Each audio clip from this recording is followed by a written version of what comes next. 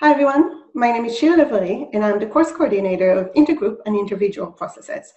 This is a module that was specifically designed for this master's program in applied social psychology, and I'd like to tell you a little bit about it. This module basically focuses on the two aspects of social interaction.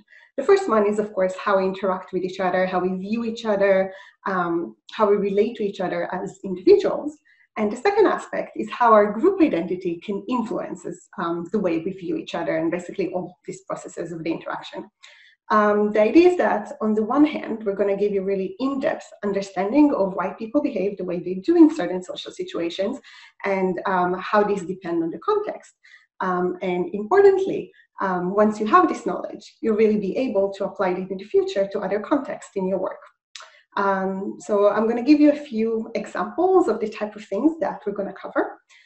So the first half of the module really focuses more on the inter-individual processes. So we'll cover topics such as empathy, communication, perspective taking, which is the ability to understand that other people might not have the same knowledge or views as you do.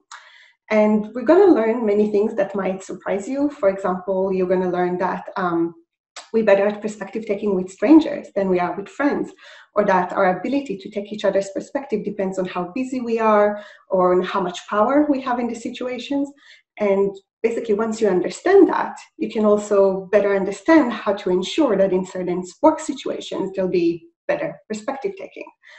Similarly, we're going to talk about communication, and then we're going to talk how our body language or our language really influences how much other people like us or how they view us. And again, you can think about how you might use that in the future in marketing or client service and so forth. The second half of the course looks more at intergroup processes, and particularly topics such as prejudice, in-group biases, and so forth.